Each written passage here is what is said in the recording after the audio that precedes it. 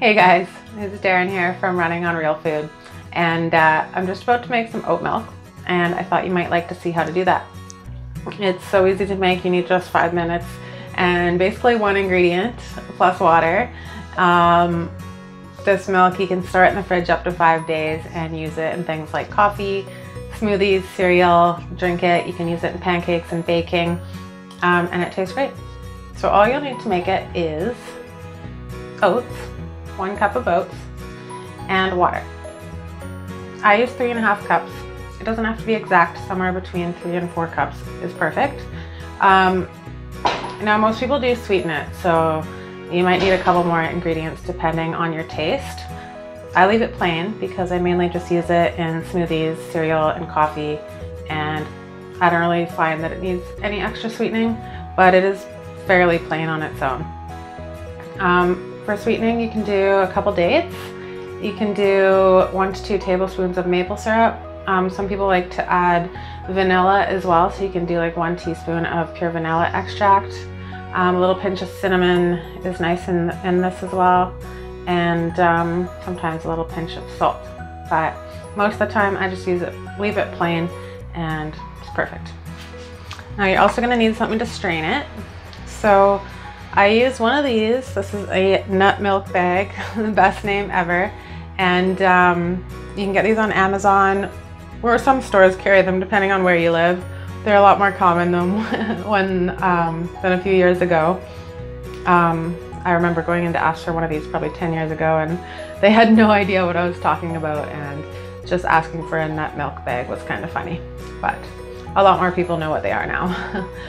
If you don't have one, you can use a t-shirt, cheesecloth, even a coffee filter would work. Okay, so I think that's all you need to know. I'll just flip you around and show you how to make it, strain it, and then that's it. And then also I'm gonna froth some for some coffee, so I'll show you that as well. Okay, see you in a sec.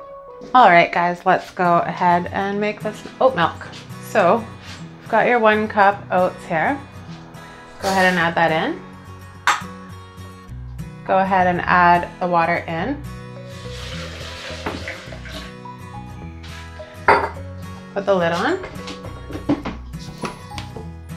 And now we're gonna blend. So you wanna let it blend about 1 minute. Over blending will make it a little bit slimy, so just be careful you don't let it go for too long. So right off the blender, you can see how it looks.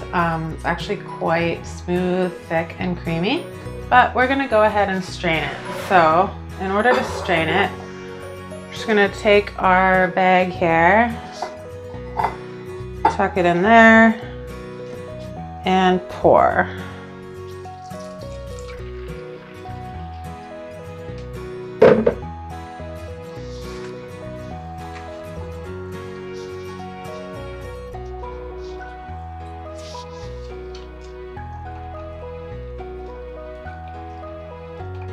It's actually better to do this into a bowl and then pour it into the mason jar because it's a little bit messy this way.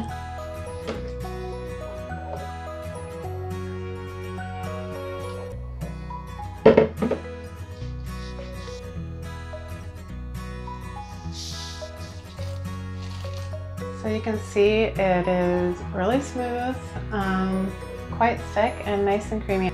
Now this stuff, the pulp, you can use this for baking. You can put it in smoothies, just make some cookies out of it, or you can just discard it. It's up to you.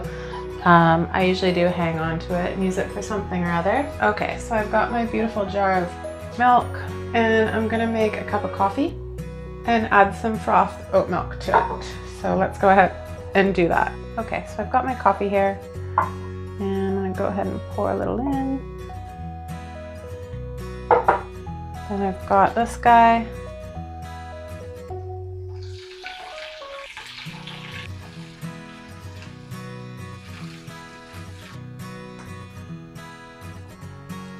Delicious oat milk latte, kind of.